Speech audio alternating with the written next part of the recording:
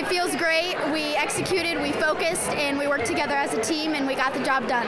Only thing in my heart right now is playing for my team, playing for Jesus, playing for all the glory. This has been my dream ever since I was young, and this is our year. We're going to make it happen. This has been really awesome because we've been working so hard during the season, and just like coming together and being able to win regionals is really awesome for this team. Two great teams. You know, we know that not only this regional, but the sub-sectional is stacked. I mean, it doesn't get any easier from here, but we had a feeling we were going to match up with them later in the year, so we were just concentrating on getting better all season long.